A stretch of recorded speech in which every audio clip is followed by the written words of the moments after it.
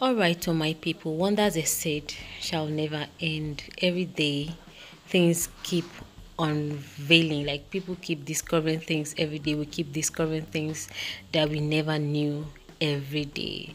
And the one that shocked the world the most is the fact that this lady you're seeing here, Ekweme, popularly known as Ekweme, her name is Osinachi Nwachukwu, who is a very powerful gospel singer. She has sung so many hit songs, one of which is Ekweme that was played almost all over Africa. And then she has Ikemo and lots of other songs, Cry and lots of them that she has released to the hearing of everyone. She has blessed so many souls. She has touched so many souls. So many people have listened to her, and their lives were totally changed. So lately, we all remember what happened to her. For those of you that are not aware of what happened to her, maybe I should just tell you. So last week, Friday, on the 8th of April 2022, news came to the public that she has passed on. And then it was reported online that she had throat cancer. Meanwhile, it wasn't true. That wasn't the right thing that was actually wrong with her. So later that day, it was later discovered that her husband hit her on the chest. That led to internal bleeding, which led to her demise. And then the man has been asked some certain questions, and he is debunking to the facts, because her twin sister even said she went to the hospital to visit her twin sister, which is sister Osinachi. She's actually a twin. Yes, she has a twin sister. So that's her twin sister over there with the glasses, and this is her mother. And so she went to the hospital to visit her twin sister, and her husband asked her twin sister to leave the hospital, and she was like, she's my twin, allow her to stay. But the man said no, she's not staying here. She has to. While on her sick bay, Osinachi Nwachukwu kept saying, "My husband, why are you troubling me? Why are you troubling me like this?" Holding her chest firmly because she was feeling so much pains on the chest. So this is what her son also revealed about her father being married to someone else before getting married to her mother. So this was just discovered early hours of yesterday, I believe late hours of yesterday till today.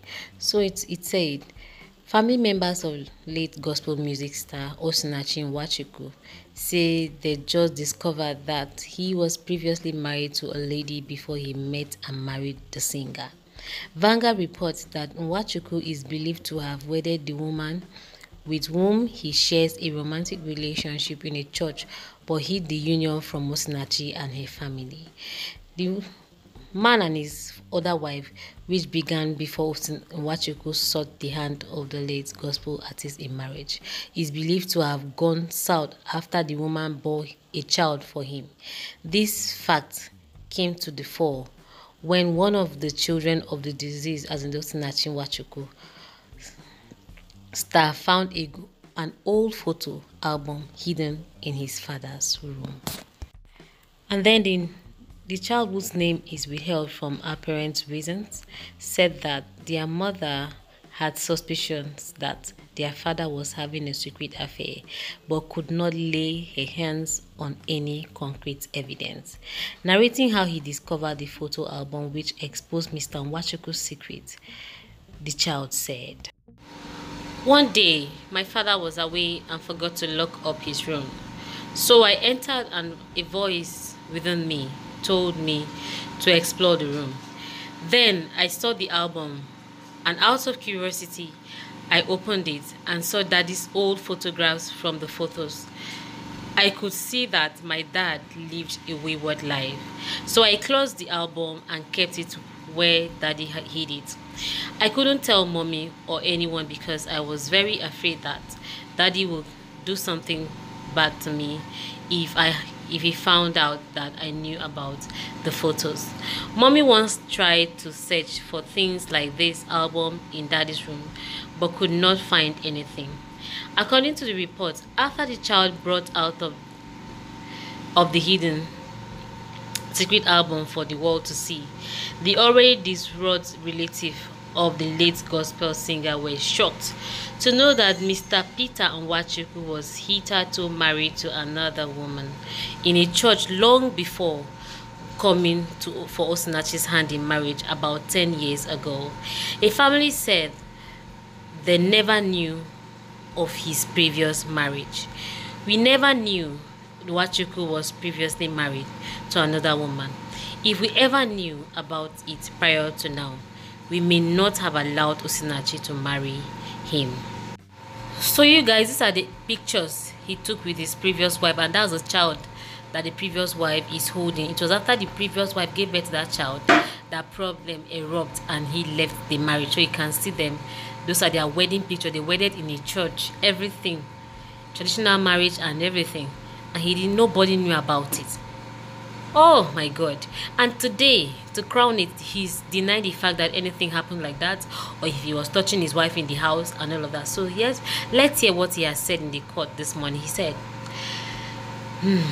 the popular singer died last Friday at April. Nwachukwu was arrested on Sunday, April 10th by the FCT police command on grounds of suspected culpable homicide.